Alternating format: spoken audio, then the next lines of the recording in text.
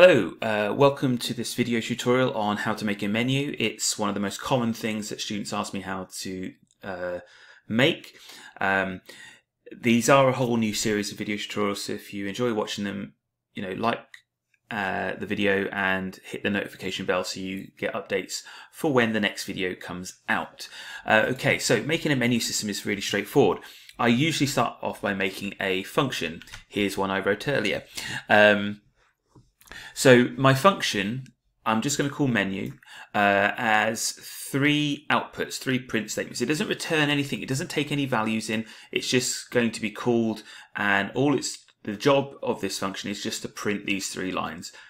Print 1, option 1, print 2, option 2, and print 0, exit the program. Now the reason I like using, menu is because if my menu changes, I only have to change it once in the program. So that's the benefit of using a function. If I didn't do that, I would have to change it in all instances where that menu is being used. Okay, so this program is going to use a while loop. So I'm going to say option equals get an int value from the user and then do something like this. Enter your option. Okay, now I should actually print the menu here. That'd be a good idea. So I'm going to print the menu here. Then I'm going to get the option from the user. Now I'm going to say while option is not equal to 0, I can then do something. So if option is equal to 1, I will get it to do something. Do option 1 stuff. But for the purpose of this, I'm just going to write pass. Otherwise, I'll get an error code. Elif option equals 2. Do option 2 stuff, but I'll pass this as well. Else, there must be an error. Print something like invalid option, and I'll just leave it like that for the moment. And then what I need to do is, so I'm not stuck in an infinite while loop, I'm going to print the menu again and ask the user for an option again as well. And I think what I'll also do is I'll just in here, rather than passing, I'm just going to print blank lines, or say something like option 2 has been called. That will make it a little bit easier to see what's going on. Option 1 has been called. Invalid option, and then we ask the user again for a new one. So I'm going to just I'm going to do an empty print statement here as well. Okay, so and then when the idea is when the while loop is finished, we can print something like thanks for using this program, goodbye. Okay, so let's run it.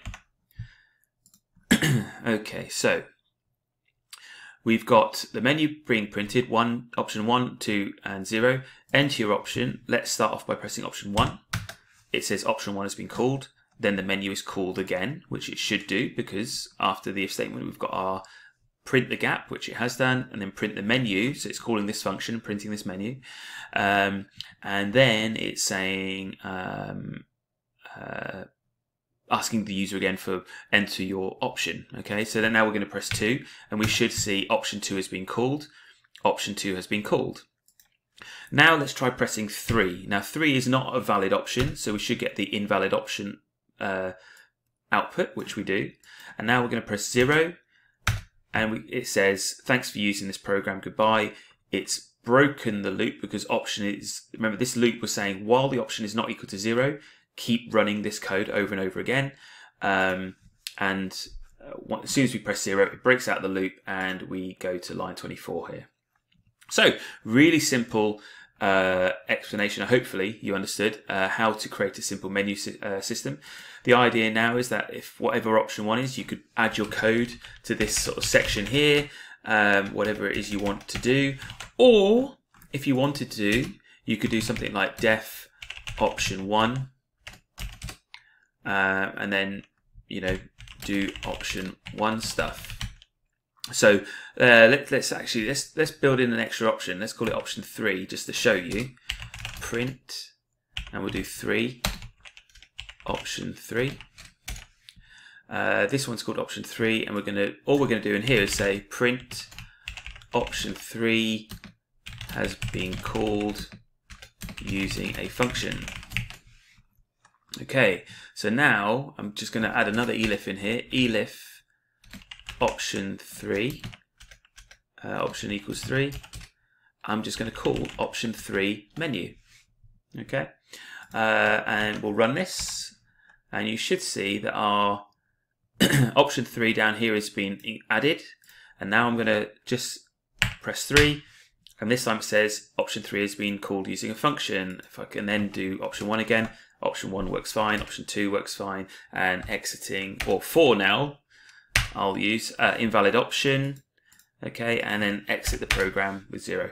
So there you go. How to make a simple menu system using Python.